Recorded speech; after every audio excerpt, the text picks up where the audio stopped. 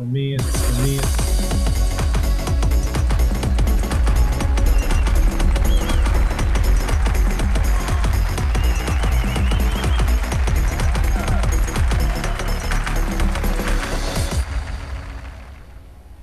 welcome back to 3D-Con.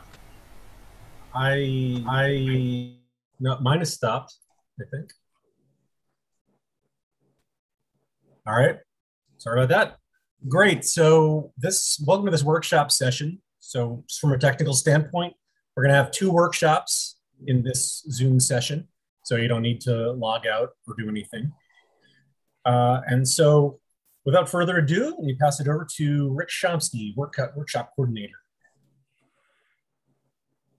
Well, thank you, Dave. And this is the first of 10 workshops in this convention, 2 right in a row, as Dave has mentioned. And the first workshop is called The Beginner's Guide to Stereo Photo Maker, and is being presented by David Starkman. And David, along with his partner, Susan Pinsky, ran 3 real 3D enterprises selling 3D supply to 3D photographers and enthusiasts from 1978 to 2005. He's a past president of the Stereo Club of Southern California, which is now the LA 3D Club, and has been a member of that club since 1977. He's a contributing editor to the National Stereoscopic Association's Stereo World magazine, and is currently doing what he can to help Susan with her 3D Legends website.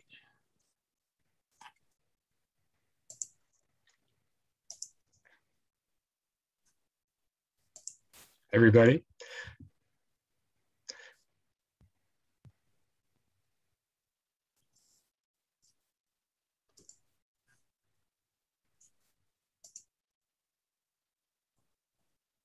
Welcome. I'm David Starkman, and I'm giving a workshop today that is a beginner's guide to stereo photo maker. So if you're already familiar with it, this isn't necessarily for you. This is for those people that have never tried it before, or maybe have and just couldn't figure it out. A little more about me. I'm a past president of the LA 3D Club. I've been writing for Stereo World magazine for over 30 years. I'm a contributing editor, and my wife and I used to publish a newsletter called Real 3D News, and for over 25 years, we had a company, Real 3D Enterprises, that sold products for people who were doing 3D photography. And I've been doing digital 3D since about 2005. So without further ado, let's have a look at Stereo Photo Maker. So what is Stereo Photo Maker? It's a free program created by a Japanese man named Masuji Sudo that he has made available free to all of us who want to use it. And it is a program, think of it as kind of like Photoshop for 3D, or a Swiss Army knife for 3D, for everything you would want to do to a 3D pair, which is a right and a left picture, to get it aligned for proper viewing.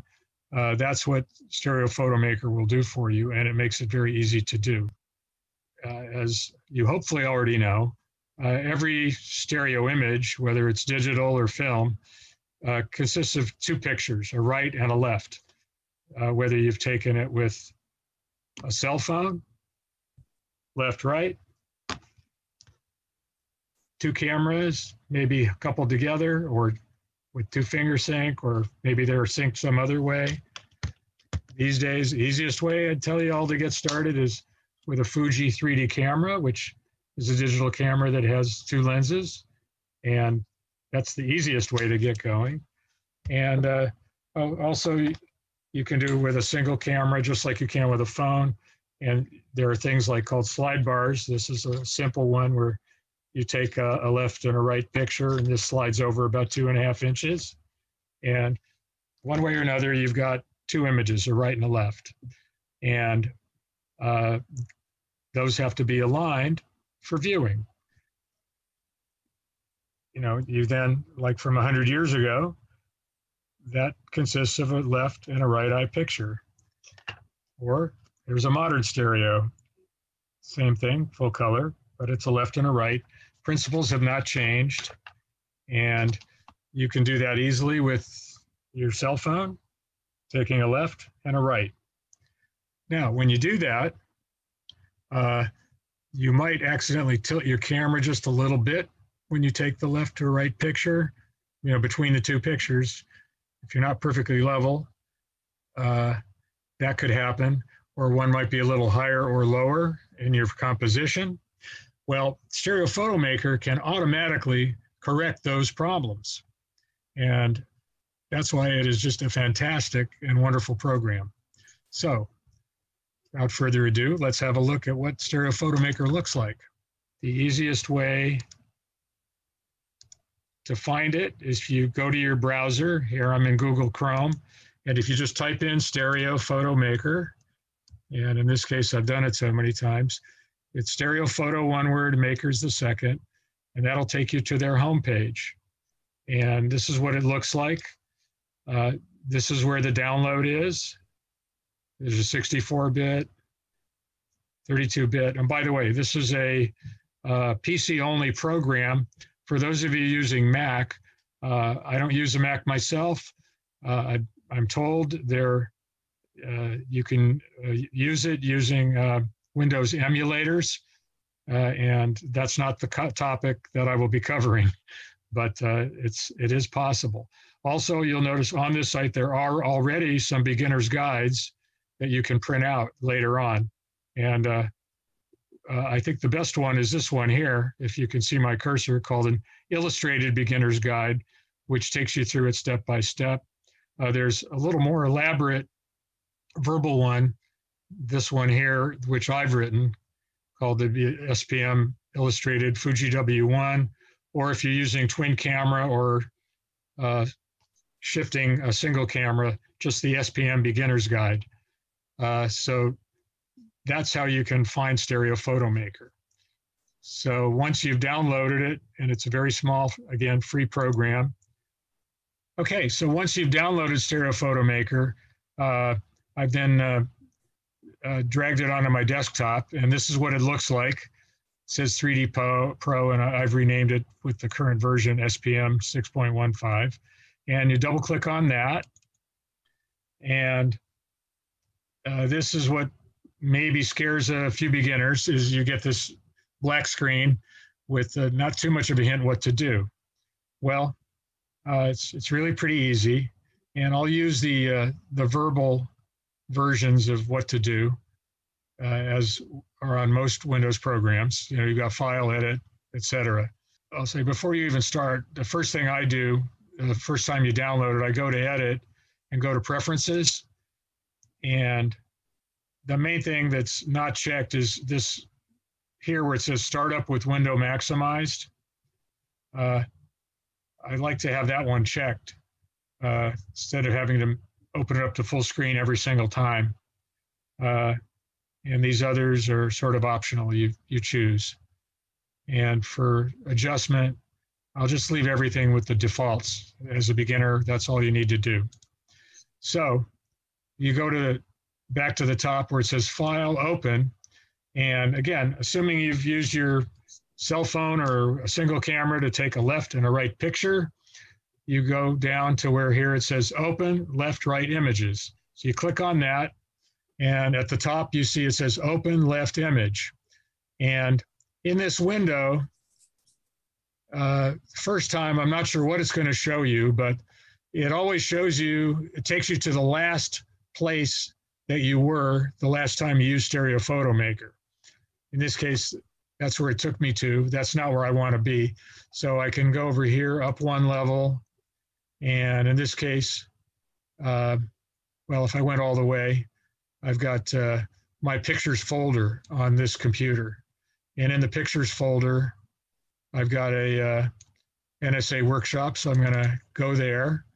And in it, I already have a bunch of left and right images. And this is a bit of a housekeeping feature. Before you do anything with those left and right images, I suggest you create a folder with at least 3 folders in it. One for the left eye images, one for the right eye images, and a third one to put your aligned images later on. I called it aligned pairs. So I'm going to go to the folder with my left images. And in this case, I've got 4. I already have named them. That's a whole nother subject, but you know, we'll just keep it simple for today for beginners. So I'm in my left folder and I'm going to pick, let's say the first left image. And if you click on it and click on open, and then you notice at the top, now it says open right image, but I'm still at the left folder. So again, I'm going to move over to this icon, which says move up 1 level. And now I can look at the folders I have and find my right folder. And I'm going to find the matching image. So here's the matching right image and click on open. And there you go. I've got my left and right pair. And it's me holding an iPhone. And just to give you an idea, so the default is a side-by-side parallel pair. But across the top here now, once you've opened an image, you've got a lot more icons here. And over here, you've got, if you hold your cursor over it, it'll tell you what it is. And this says side-by-side. That's what we're looking at. But the other options, there's a color anaglyph or a gray anaglyph. And within those, next to the color anaglyph, there's a pop-down that says full color, half color, but it's red cyan. And since you'll notice the 3D glasses you got, if you got the NSA kit, are red and cyan, and those are the most popular colors because they work best with full color anaglyphs. I always leave this set to color red cyan, and if it ghosts a lot, you can move it to half color, or sometimes people prefer the black and white. But now that we're looking at it in anaglyph, notice how far apart the images are. These are going to be very hard to view. It's going to ghost like crazy. So side by side, even though you might be able to view it with a viewer or free viewing, the images are not well aligned because it was just a bit close when it was taken. So here's the most beautiful feature for beginners of Stereo Photo Maker. It has a feature called auto alignment. And you can get to auto alignment either over here with this icon that says auto alignment, or under adjust, if you prefer seeing things in writing, where it says adjust, down here, if you go down right here where it says auto alignment, or if you're one of those people that prefer shortcuts, it's the Alt key plus the letter A. So I'm just going to use the pop-down auto alignment. And when you click on that, here's what happens. Notice in the lower left of the screen, a little thermometer sideways is moving along, and it's telling you that it's adjusting things. And what it's doing, it's comparing the left and right images to each other and matching them and aligning them up to each other. And then this box here tells you what it just did. If there was any rotation, let's say you had twisted the camera a little bit, well, it just corrected the left and right images by minus 0.2 degrees and plus 0.2 degrees. There was a tiny, tiny bit of size difference, 0.1%. It just matched the sizes of the two images. It corrected a tiny amount of vertical perspective, bit of horizontal perspective, and it moved a position vertically 2 pixels. One image was a little bit higher than the other, and horizontally it moved it 123 pixels. I'm going to close that. And now if we were to go back and view this in anaglyph, it's better. Sadly, it's not perfect. And unfortunately, auto alignment doesn't always get as far as it should. It's better than it was, but in this case, I'm going to show you quickly, you can do a final tweak in what's called easy adjustment. And again, since for beginners, you might prefer words, if you go to adjust on the toolbar up here and go to easy adjustment, you can see your anaglyph. And if you click up here, you can maximize it to see it full screen. And notice there's a horizontal position slider here. And you can click and drag that. I'm not going to touch verticals because auto alignment already did that perfectly. And now, if you were to look at this in anaglyph, you'll see it's way easier to view. And if I go back to the color anaglyph screen, there it is. And there it is side by side. Let's try one more where maybe it'll be a little more obvious. Open left and right, another left and right image. So go open, left, right image. And this time I'm gonna pick this group shot. And there's the left. And because I've done this before, it's automatically finding the matching right because I just did a left and right using those same folders. But let's say it didn't know that. I'll do it manually. It says open right image, so I have to go back up one level, find the right folder, find the matching right image, open that. So there's another picture taken with two cameras, or it could have been taken with a single camera as long as nobody moved. And if I look at this in anaglyph mode, notice how far apart these images are in anaglyph. Well, let's go back to side by side, and let's go to the auto adjustment. Oh, sorry, that's auto alignment. I'm sorry, auto alignment, and see what happens. So again, it's you notice in the lower left, it's showing you a progress bar. And again, the faster your computer is, the faster it does this. But there, it's almost done. Now it's just finished. And again, it shows you the amount of rotation that it's corrected, a little more size difference in this pair. And it's was vertically, it corrected it by 5 pixel height difference and moved it 143 pixels horizontally. So let's see how that looks now as an anaglyph. That's much, much better aligned than it was before, as you can see. And for most pictures, that will be good enough for beginners. And again, once you've got your pair, you can save it. And this gives you a lot of choices. Depends how you want to save it. My normal default is as a side-by-side JPEG. So right now we're looking at a parallel side-by-side image. And if I was to click here on File, Save Stereo Image,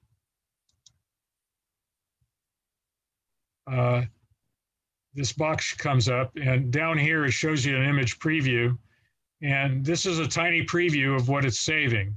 So it's showing you that side-by-side pair. And up here it's showing you where it's going to save it. That's not where I want to save it. Again, that was the last file I saved something in. So I'm going to move up a level. I'm going to find my aligned pair folder. And here you can change the name if you wanted to. I'm going to open that. And this is, I'm going to save it there. Let's say I also wanted to save an anaglyph version of this. If I go to the anaglyph, I can again choose either a color anaglyph or a black and white anaglyph. Let's say I wanted to save the color anaglyph. It's going to save it in whatever format you're looking at. So again, if I go File, Save Stereo Image, now you'll notice that the preview is not showing a side-by-side, it's showing the anaglyph. And I don't want to save it in the aligned pair folder that I just used. So I'll go up one level and I'm going to look, and here I have in advance, I created a color anaglyph folder. So I'm going to open that, and I'm happy with the name that I've got. So I'm just going to save it. And now I've saved that. So for beginners, that is the beauty of Stereo Photo Maker. You've got a way to auto align your pictures. And again, the whole purpose here is to make it as easy as possible for viewing. I'll go back to side by side. Let's say you're one of those people that likes to cross-eye view. Not a problem. If you look on this toolbar here, this icon here, let's see, you notice it says swap left, right. So for those of you that can cross-eye view, I'm going to click on it. Now it's swapped it. The left is on the right is on the left. And if you were to click on File, Save Stereo Image, that would be saving it as a side-by-side pair, but cross-eyed. I'm not going to do it, but I wanted to show you that it's possible. Another nice feature is you can crop in stereo. And my preferred method for cropping is I put it in anaglyph mode. And let's say I just wanted to make this a tighter picture. So I've got the anaglyph. You can click on, this is the cropping tool here. And normally if you hold over it, it'll tell you free cropping. And free cropping means you're not limited to, you know, you can make it a square, you can make it a rectangle, you can make it any size you want. So let's say I wanted to crop it to a horizontal format about like that. You create that box, click in the middle. I can go back to full size or back to anaglyph, and now I've got a cropped version of it. Let's say I didn't like that cropping. Go back to side by side. There's an undo button here. You can undo, and I could start over. And let's say I wanted to crop it. Oh, wait, let me go to anaglyph, start over here. And a crop. Say I wanted a, you know, just a center section. You know, you got all those possibilities. I can undo it, and you could save it again any way you want. So that's it. Let's say for some reason, either with your twin camera or even with doing a side-by-side pair, sometimes you might have a slight exposure difference or maybe a color temperature difference between the two. If you go to adjust, and this thing that says auto color adjustment, you'll notice it says left ref, right ref. Let's say the exposure on the left you thought was a little better than on the right. If you clicked on that, in this case, you're not going to really see any difference, but it could be subtle, but it'll then match them. And that can be very handy if you've got a slight exposure or color temperature difference between the two pictures. So those are basically some of the main features of Stereo Photo Maker for beginners. The last thing I'll mention is, let's say you've got a lot of images to do at once. You can do everything I just did automatically as a batch using a feature here called multi-conversion. And in this case, again, you go to the File,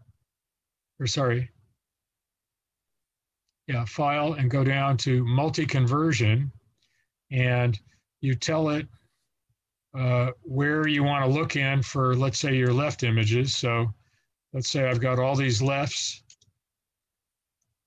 in one folder. And here I've just got 4 of them. And so that's the left folder. And these are independent left rights. So it's telling you what is the input file type. So in this case, it's independent. So I had to click on that, and then it says, okay, where's the right images? So now I have to browse over here to where the right images are. Here's my list of folders that I had, and here's the right. So I say, okay. So now that's the right folder. I want to output them as side-by-side pairs, JPEGs, and that's my choices here. but you could do TIFFs, GIFs, MPOs. I'm going to click on auto align and auto crop. And again, for beginners, I just suggest, take my word for it, just use those. And then you pick the browse to the folder where you want to save them. In this case, I'm going to put them back in the aligned pairs folder. So then I double check where are my lefts. Here they are in the left folder. The input file is independent left right, and I've picked the right image folder. I'm outputting side-by-side JPEGs. Oh, there's also an option here. You can pick the image quality. 99 is the highest, so I always go for that. I've got auto alignment, auto cropping, and I've chosen the folder where I'm going to save them. And then I want to convert all 4 files, but there could just as easily be 100. You say convert all files, and then it tells you verbally what it's going to do. I'm going to convert the 4 selected files, what folder it's going to save to. Do you want to start? You say yes. And what you just saw it do on 1 pair, it's now doing that, going to go through 4 pairs and do that. But in this case, I already did one, so I'll just overwrite it and let it continue to do those 4. And again, this is as fast as the speed of your computer. The faster the computer, the faster it'll do this. And when I'm doing, let's say at the end of the day, I've got a whole bunch, I just let it go through these and walk away or do something else while it's doing it. But I'll just, since it's not going to take very long, I'll wait to show you the finish.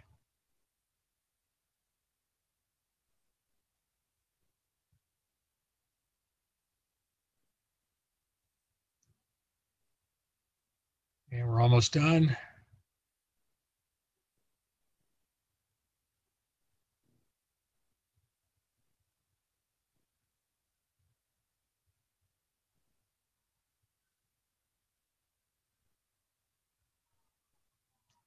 Okay, so that's done. I'll exit, just have a look. I can go File, open a stereo image, and I'm going to go to that folder, the Aligned Pairs folder, and there are the 4 images that we just lined up. So that's the basics, Stereo Photo Maker for beginners. And if there are any questions, we're going to have a live Q&A when we're done here. So thank you for listening, and I hope you beginners have learned a little about getting started with Stereo Photo Maker.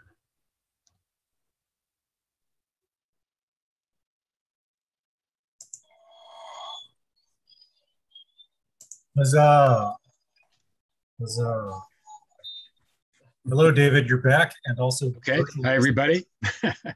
Wait, maybe I'll take off my glasses. Great. One second. There was a lot going on the YouTube chat, and then also on the other side, there were some questions about running it on the Mac, which we can answer in the chat, because that's not really it's a little bit more advanced than what you're talking about. So if anybody has any questions about the basic things, if you want to put it in the chat, or if you want to click to raise your hand on the bottom, if you go down to reactions and click raise hand, I guess we have a couple, like a minute or 2 maybe, so we keep on track. Yeah, they haven't left much time for Q&A.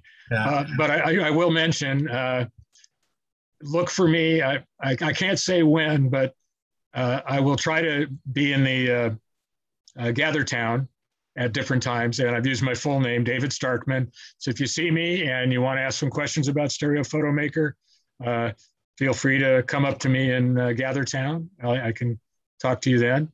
And right now, I don't know if Dave or one of you could help me on any questions people have written. We really are so blessed to have this Stereo Photo Maker. And this is just this amazing, when I was prepping stuff, I needed to process, I needed to crop whole group of images, and I went to multi-conversion. I thought I had to write something down, but it actually remembers your last crop and sticks it in so you can apply that crop to everything. So it's like, if you think it can do it, Masuji's probably done it in there, which is why there's so many features. Yeah. I mean, again, this was just for beginners. There's a million features. I only do the beginner one because they're so, like what you just said. I've never done that. I've never applied a crop to a batch, in a multi-conversion. Pascal's got a question. Is it possible to adjust the stereo window in parallel view or only in anaglyph like you showed? Oh, no. You can do it in parallel. And in fact, you can, once you've done your auto alignment, if you want to tweak the window a little bit, if you're looking at it parallel, you can use the right and left arrows and it will adjust the window while you're looking at it. And I look at it with my my little viewer like this while I'm adjusting it. I found the anaglyph for me, if I want to do cropping, that it was easier to use the crop tool in anaglyph than to do it side by side. You can do it in both, but I just prefer doing it in anaglyph and then going back to side by side. But no, you could do it. You could crop in side by side just as easily. Yeah, I think for alignment too, you can always adjust the window in most every view in there. So a lot of times you'd use the auto alignment and then you would adjust your window probably. Right? Yeah, you can, once you've auto aligned it, instead of going back to the easy adjustment, if it's just a little bit of horizontal that you want to play with, you can put it in anaglyph mode and do it using left, right arrows, or you could do it side by side.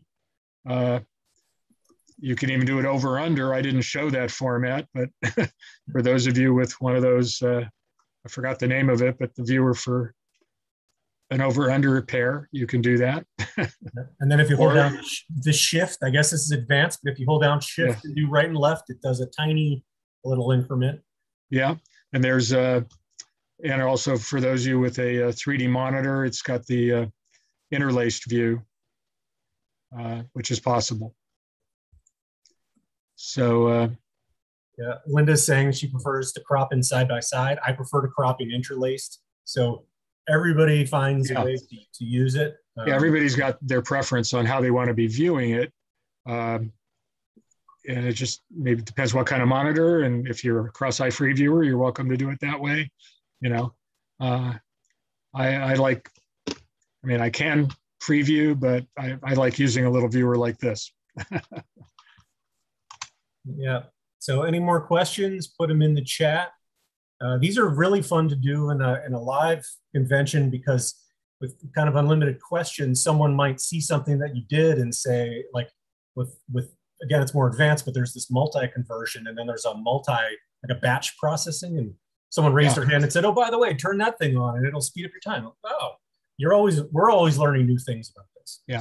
But and again, I'll mention there, I'll repeat again on the Stereo Photomaker website, there are several different tutorials you can click on. There's also one on using the stereo clone tool, which is a more advanced feature.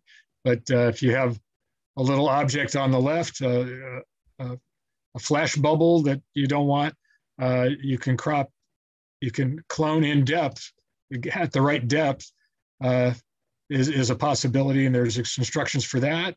And there's also instructions for making stereo cards. There's a template for doing prints in Stereo Photomaker. But again, that's all for more other workshops. Oh, and here's the helpful little tips on the screen. So if you go to that page, yeah.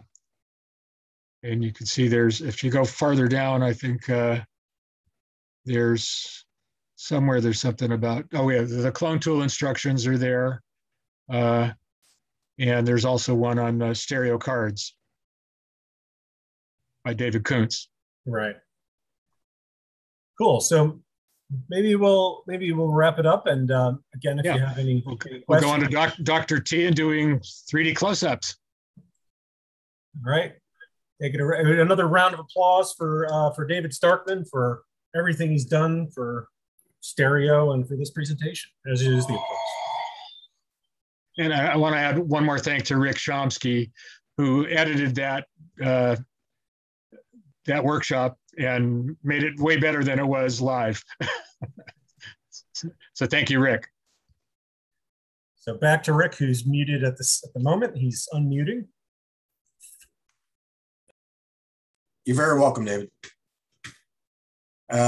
George is the next one up. Does George have? Oh, so it looks like you got muted, Rick. What? I'm okay. Rick is Okay. Rick I'm back. Mm-hmm. I just wanted to make sure George had screen sharing available. Mm-hmm. All right, George Themelis is going to do a workshop, how to take close-ups in 3D. George is also known to the community as Dr. T. He discovered stereo photography with a stereo realist and joined NSA in 1988, so he's a longtime member. In 1997, he co-founded the Ohio Stereo Photographic Society in Cleveland. George has enjoyed writing tutorials as the editor of the OSPS, that's the Ohio Club, newsletter Stereogram for 22 years, and is the newly appointed editor of the International Stereoscopic Union Stereoscopy magazine. He deals with stereo equipment and supplies for stereo photography at Dr. T 3D, that's DRT3D.com, and eBay. He also takes plenty of stereo pictures. His favorite subjects are nature, people, and travel. His equipment includes a Fuji W3, Panasonic 3D1, a Panasonic 3D lens, and a variety of twin cameras. So George has probably used more equipment than anybody else I know. So that's why he's such an expert on so many different kinds of equipment. So I'll let George share his screen and begin. Thank you. Okay, does everything look okay? It looks good. Greetings from Cleveland. It's a hot and humid day. My challenge is to summarize 20 years of close-ups in 20 minutes.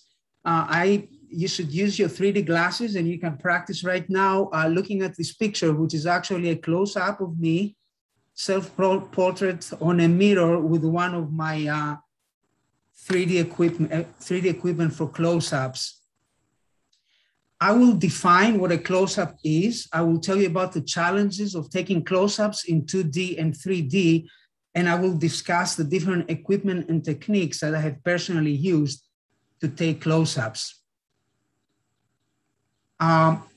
It's easier for me to tell you what's not a close-up, and here on the left, you have a picture that shows a distant scene, and that's definitely not a close-up. It's called normal or distant 3D photograph. Traditionally, from realist photography, we define this when the object is from 7 feet to infinity. When you start getting closer than 7 feet, which is about 2 meters, then you enter into the realm of close-ups.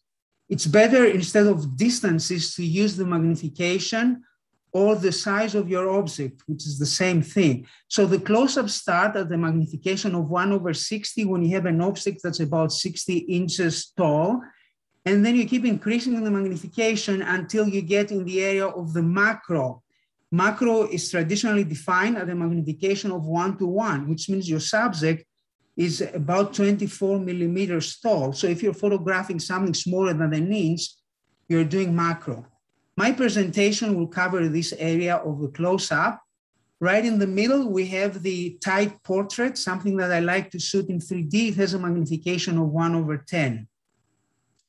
Now, in 2D, the challenge is how to achieve the magnification. In 3D, the challenge is how to keep the stereoscopic deviation under control. To increase the magnification, you see that's a focal length over distance. You can either increase the focal length, or what most people do, they reduce the distance or they get close.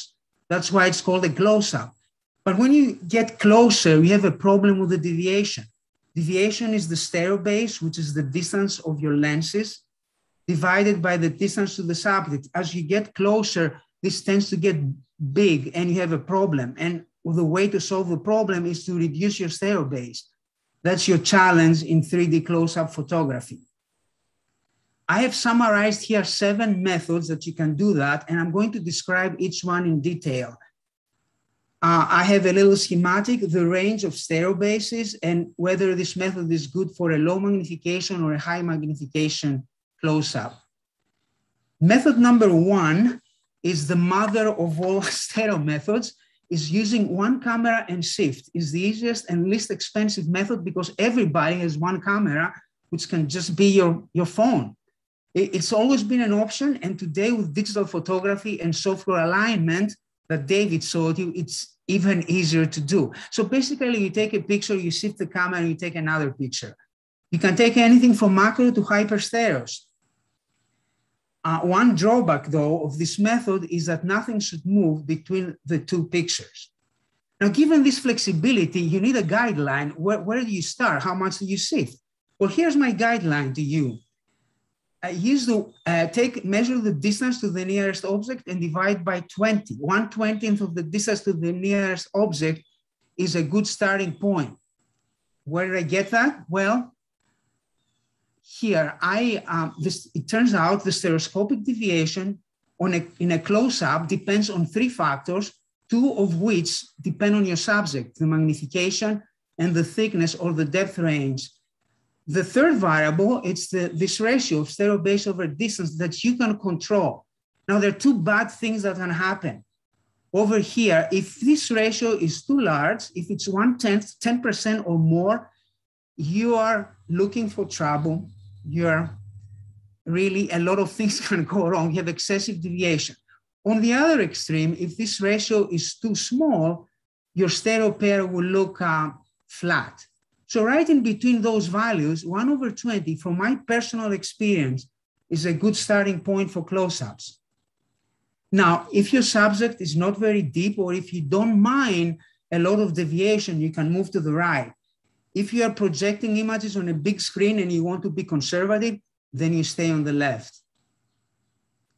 Let's see a few stereo pairs with a single camera. This is a typical tabletop. Tabletop means that you put a few things, usually at the top of a table, and you take a picture. Well, you have full control, nothing is moving, so a single camera is the perfect tool to take a stereo pair. There's no reason to use a stereo camera.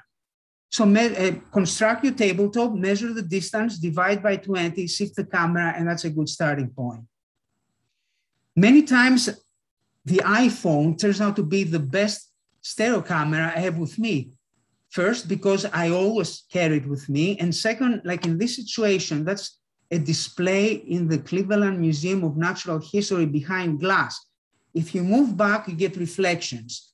The glass enclosure is curved, so you need a small lens, and you flash the phone on the glass, and you're so close that you only need a few millimeters of shift, and there you have your stereo pair.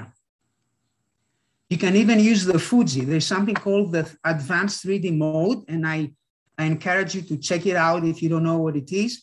You can record anything from hyper stereos to macro using this technique. Let's move to method number 2. You can use a standard stereo camera for close-ups. What's a standard stereo camera? Any system that has a spacing of the lenses between 60 and 75 millimeters.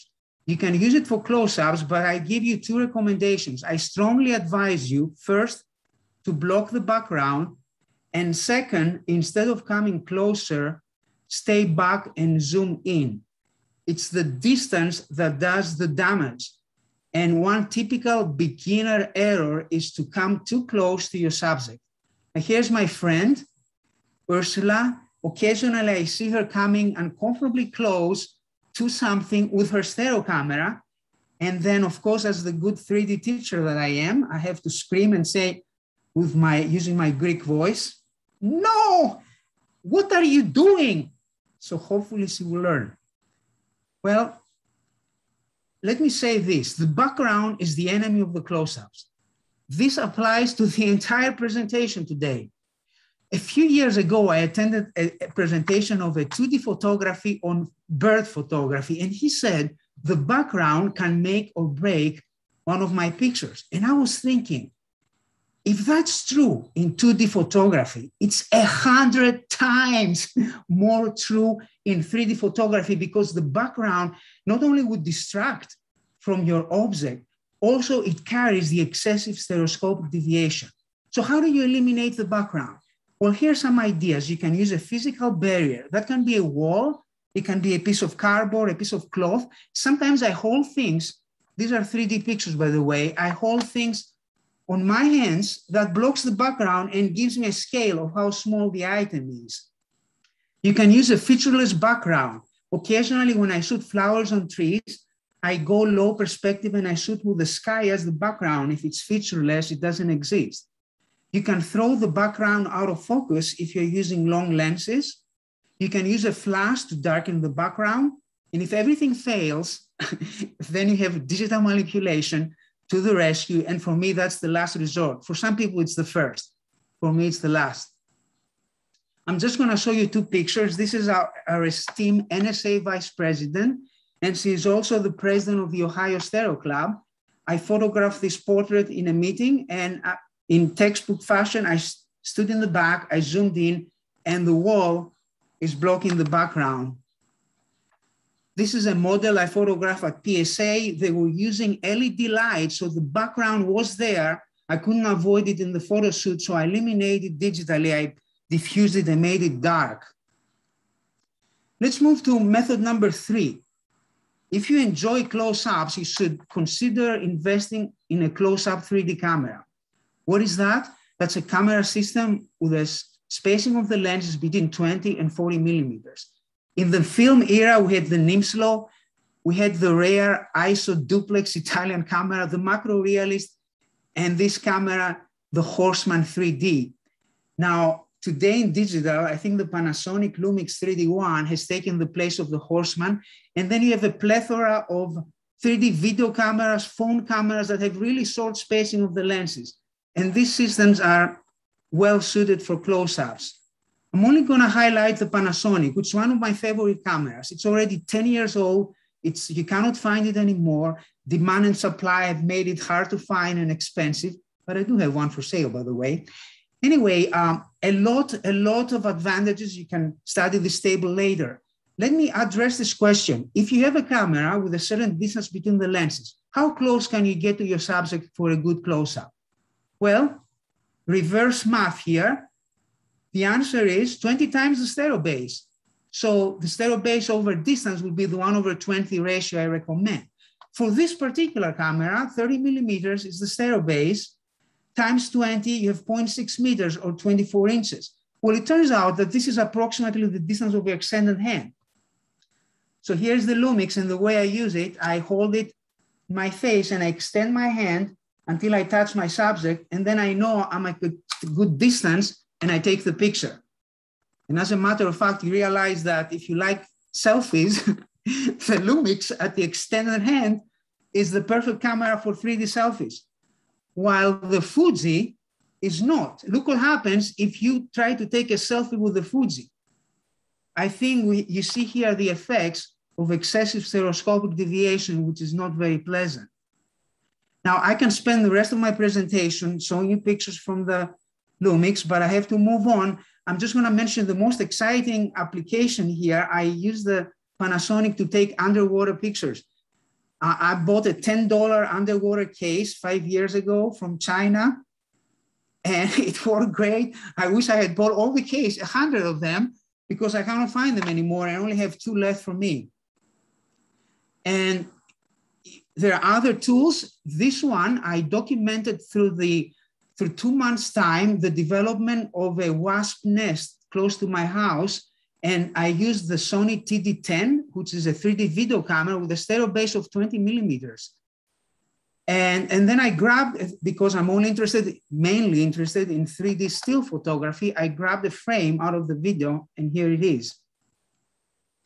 Okay, we are up to method number 4. People have made attachments that you can put in front of the Fuji camera to reduce the spacing. This can be done with mirrors or prisms. Cyclopital made one of those. It's hard to find today. And there's a guy in Germany that actually makes something similar that maybe you can buy. I've used this for a little bit. I took this picture of my wife. And then I have this one picture was recorded on film with an RPT macro attachment. That's Dale Ying's daughter. It's a beautiful picture. You might say, well, it's a little bit flat. Look at the ratio, it's 1/40. It's basically the limit I told you. If you go below that, it's a little bit flat. But if you project this in a big screen, or if you start moving back, you get a little bit of stretch and it looks very nice.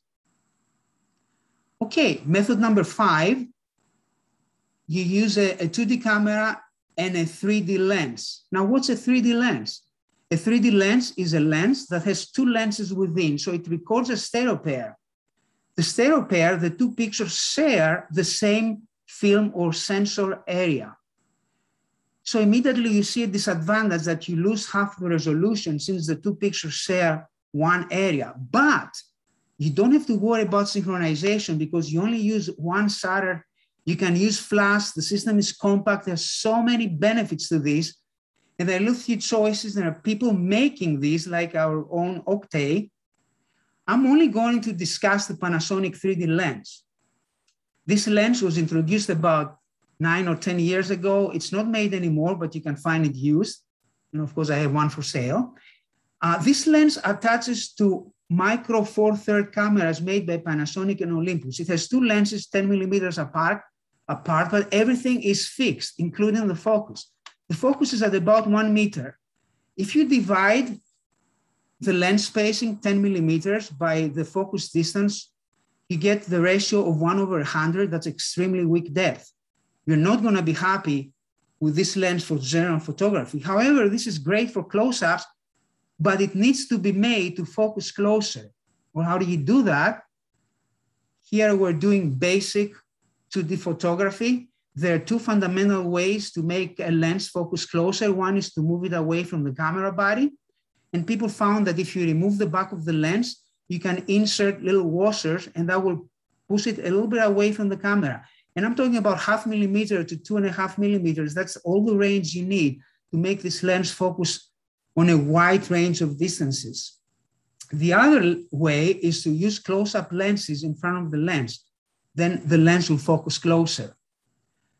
Through my use of this lens, I started with close-up lenses, then I used extension, and now I'm using a combination of the 2. Before I show you my setup, I want to tell you about the close-up lenses.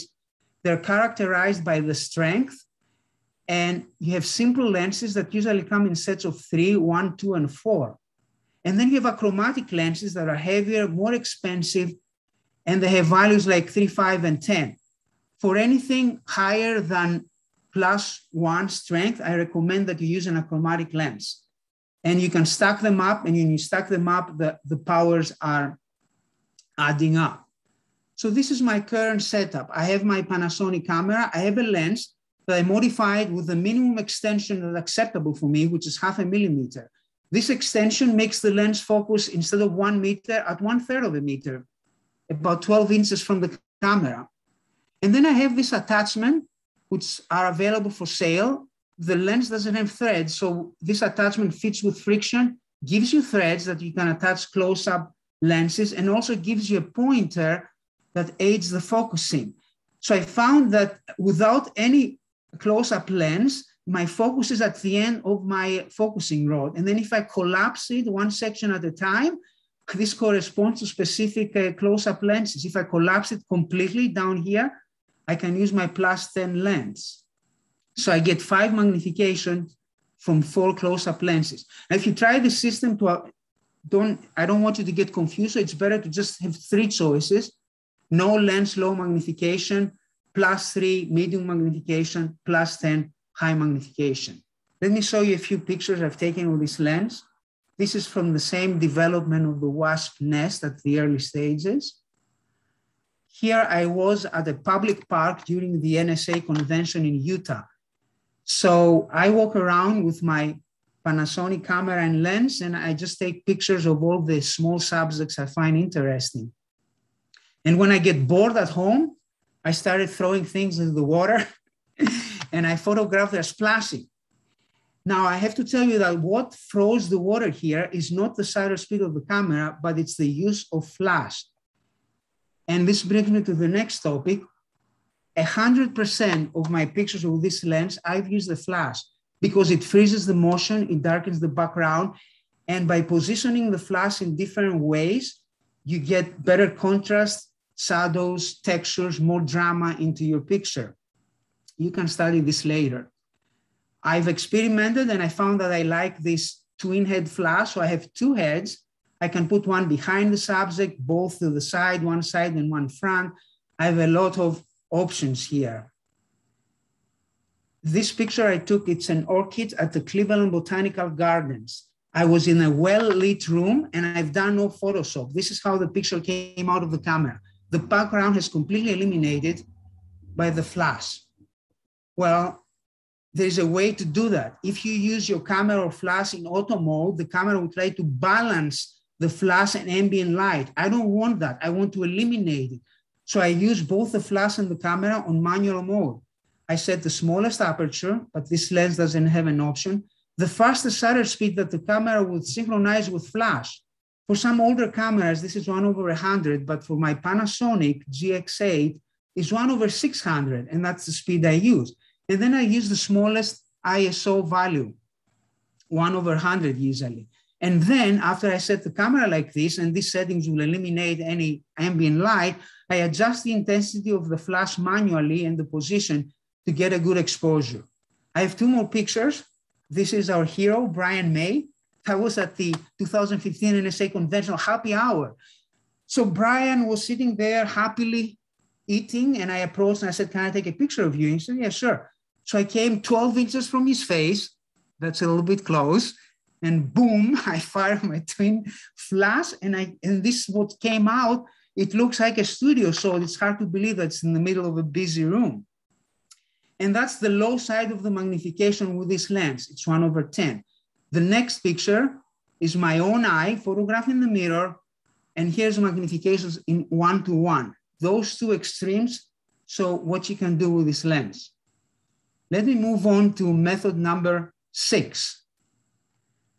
Here we have two cameras and a semi-transparent mirror, also known as a beam splitter. One camera sees through the mirror and one camera reflects from the mirror, and one camera is stationary and the other can move. If you align the two cameras, you have 0 stereo base. As you start moving the cameras away, you get an increasing stereo base, and there's a commercial version of this idea called the macro box that has adjustable stereo base from 0 to 50 millimeters. When I got started in stereo photography digitally, I contacted Kovan Ekeren in the Netherlands, and he supplied me with 2 Panasonic TZ10 cameras and a macro box. And all of a sudden I was in macro heaven because there was no Panasonic 3D camera or lens, there was nothing else.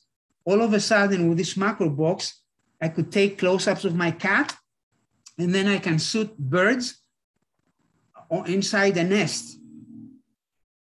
And one of the things I regret is that I sold this system. I don't know, I thought I was upgrading. That was one of the biggest mistakes I made. I sold the cameras in the macro box. But you can obtain them. The concern is the synchronization of the two cameras and if you can use flash with them or not. And now, I mean, the last technique, using twin cameras and long lenses, has been an interest and some would say an obsession of me for the last 2 years. This is different. Here, instead of coming closer and reducing the stereo base, you actually stay far away and you increase the stereo base. To put it in a schematic, all the methods I described so far, you get close, you use a small stereo base. I told you you can use a stereo camera standard. Now I'm here, number 3. As long as you maintain the same magnification, as you go back, you zoom in, you maintain the same subject. And as you go back, you increase the stereo base proportionally, so you have the same stereoscopic deviation. Those pictures look surprisingly similar. You might not be able to tell the difference, assuming that the background is blocked. That's a huge assumption. If you decide to play with the two cameras and long lenses, in addition to synchronization, which is always an issue when you use two cameras, you have to worry about alignment because everything is magnified. Every misalignment is highly magnified. So you have the vertical alignment and the horizontal alignment. You need to converge your cameras to the subject or you're going to lose a lot of image area. I played with different mounting methods. At first, I had my camera side by side.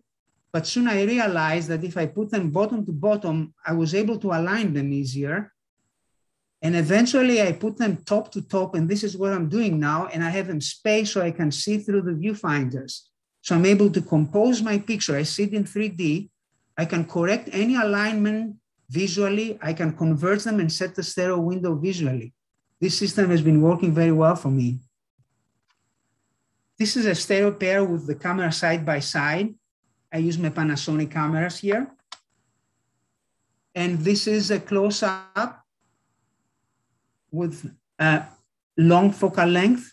In both cameras, you see how the background has been diffused, so it's out of the picture because of the use of the long focal length lenses.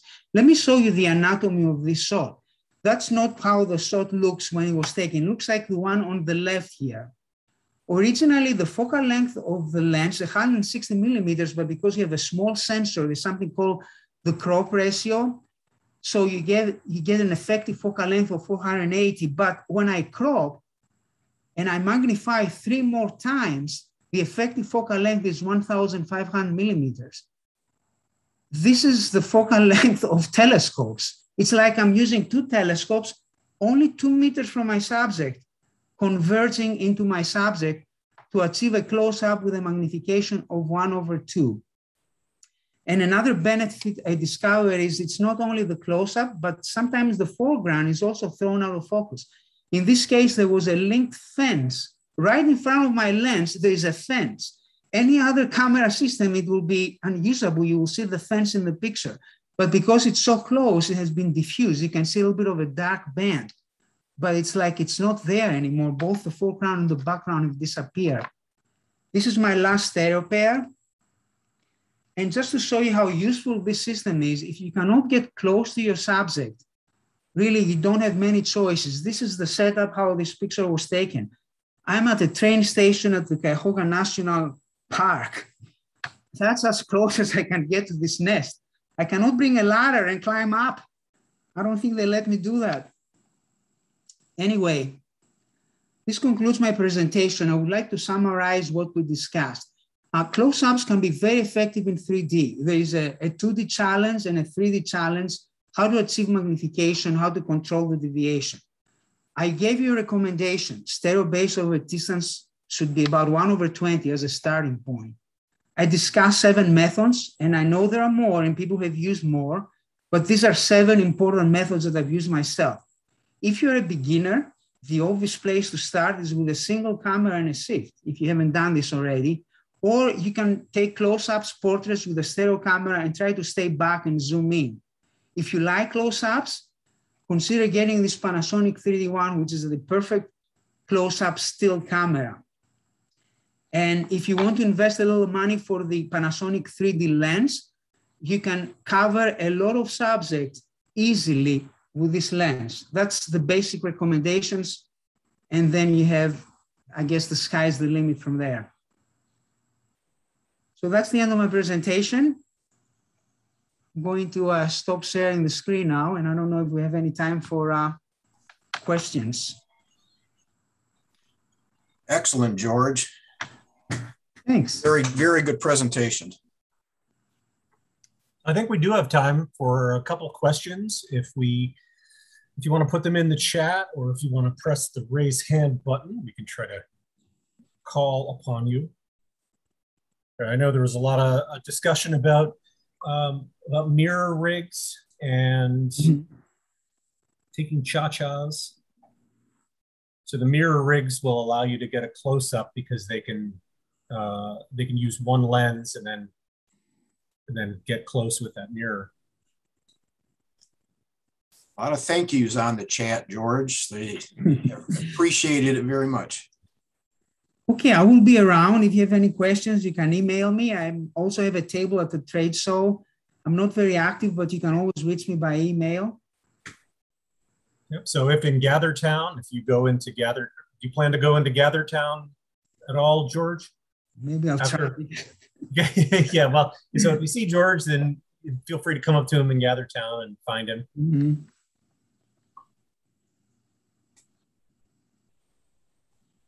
Okay. Well, oh, let me check the YouTube. You can also download the notes and study them. And of course, you can play back the video at any time. Yep. That is a good point. The YouTube chat is really just... Yeah, I see the question Gordon is asking to take the same subject using the different tools. I could try it one day. I haven't done it. Now, some of those methods are more suitable for low magnification, some from higher, but somewhere in the middle, you could use every rig to try the same subjects. I have done a challenge where I took one close with the Panasonic 3D-Con and then far back with my twin rigs. And I asked people, it was a portrait. I said, well, which one is which? Can you tell? Well, some people could tell, but it's not really very easy. There is a slight difference in perspective, like the size of the ears compared to the nose, because they're different in depth distances. They show difference in perspective. But it's not very easy to see. They're very similar. Okay, and we have a question from Peter Bahuth. If you want to, you should be able to unmute and ask your question. Hi, George. Thank you for that. You talked about the Horseman, and you can get close-up lenses for that, but you're looking through a viewfinder rather than through the lenses. So how do you make sure your focus is right when you're using? Well, the same way I do with the 3D lens and the little antenna. When I was using the Horseman, I had a measuring tape. Okay.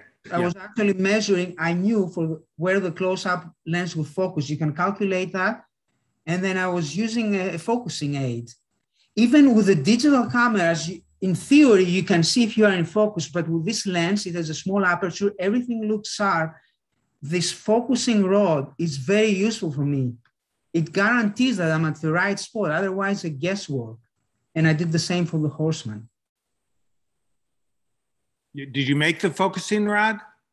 I have a blog, and I saw a picture. Yeah, it was just a measuring tape for the Horseman.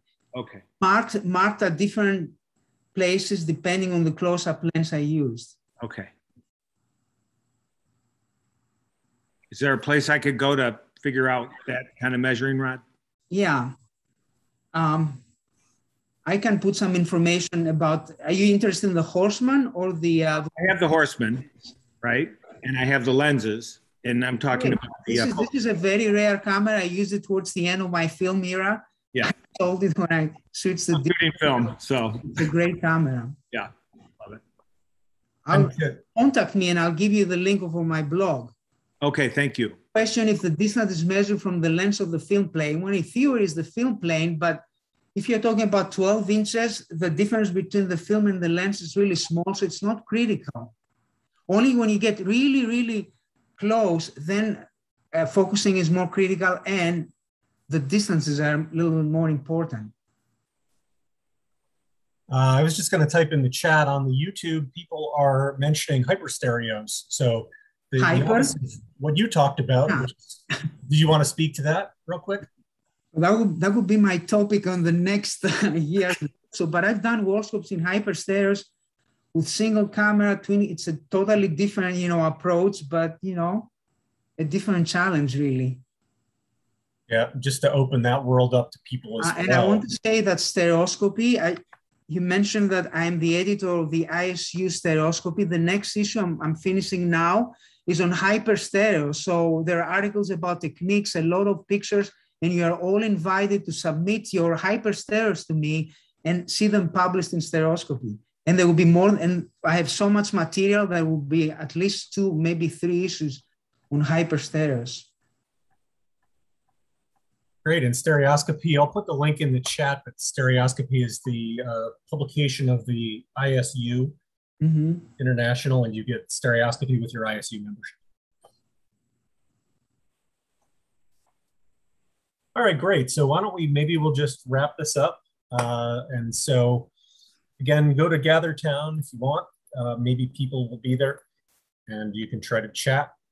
And we have again, George and David both have information on the workshops tab, so you can go and get further information about the slides.